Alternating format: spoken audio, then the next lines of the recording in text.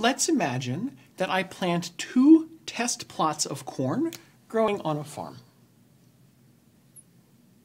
Here's plot A, and here's plot B. In these 2 plots, I plant 2 inbred strains of corn, which means that in each plot, let's say in plot A, all of the plants in plot A are genetically identical to each other. However, even though they're genetically identical, if we measure, let's say, the height of each corn plant, we'll find that there are still minute differences, because each plant is subject to subtly different amounts of rain or sun or nutrients, those kinds of things. And so if we draw the distribution of the phenotypes of the plants, of the individuals in each plot, we'll find that these quantitative traits are distributed normally.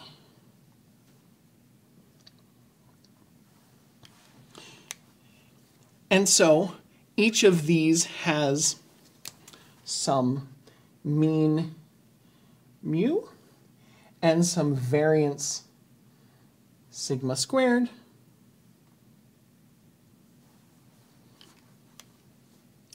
But remember that all of this variation was due to environmental influence, because these plants are all genetically identical,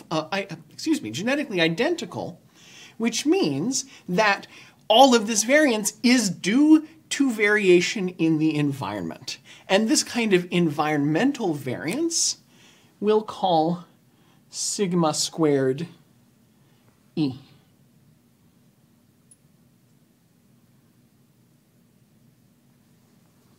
Sorry, those should definitely have squares on them. So now, let's imagine that we allow the plants in these 2 plots to cross.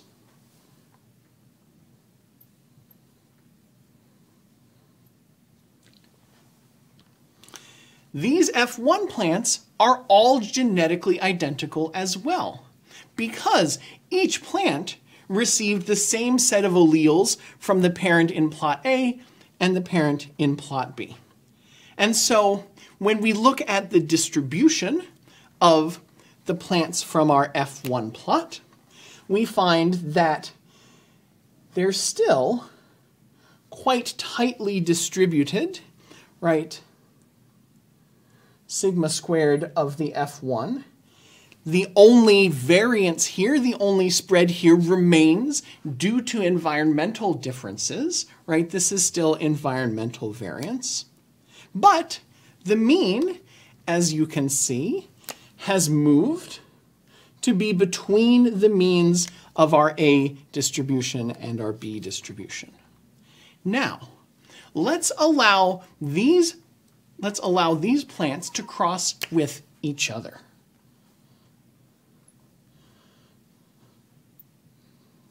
To make some F2 plants. And something interesting happens in the F2 generation.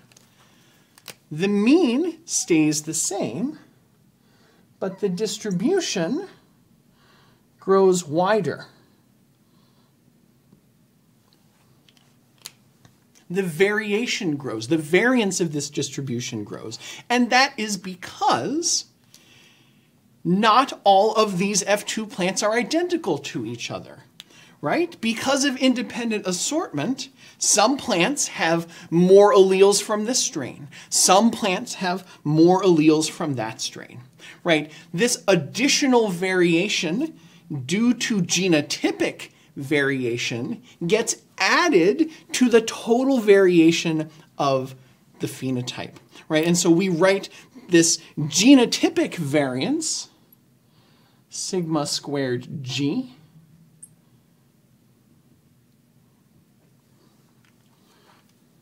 and we say that the total phenotypic variance is the sum of those.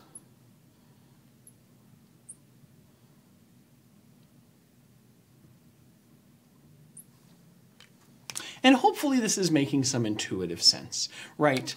That the variation, the variance of a distribution of individuals can come from different places, right? It could be due to differences in their genotype, the individual's genotype. It could be due to differences in the environment, right? And this is the definition of a complex trait, right? But there's one more thing I want to draw your attention to, because all we can measure directly is this phenotypic variance. But if we're measuring an inbred strain where there is no genotypic variance, because all of those individuals are genetically identical, then in the case of an inbred strain,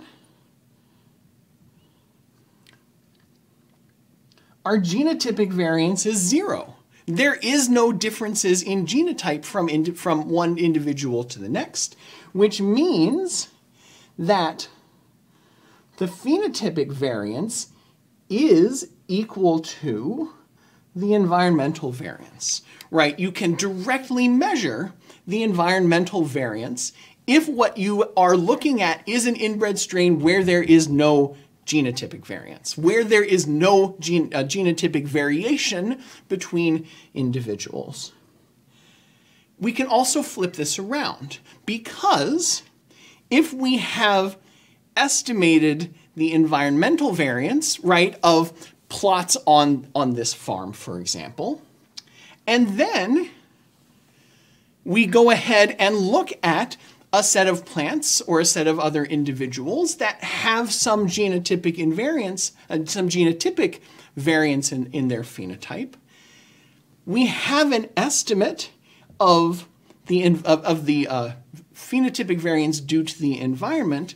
We can then go ahead and estimate the rest of it, right? We can estimate the genotypic variance, right? Because once we have an estimate of sigma squared E, then sigma squared G is simply the total amount of phenotypic variance that we measure minus our estimate of the amount of variance due to the environment, right? And it turns out that this estimate of genotypic variance, right, the amount of phenotypic variance that we see due to changes in genotype, is particularly important when we want to ask a fairly reasonable question, which is, how heritable is this trait? That is the question we consider next.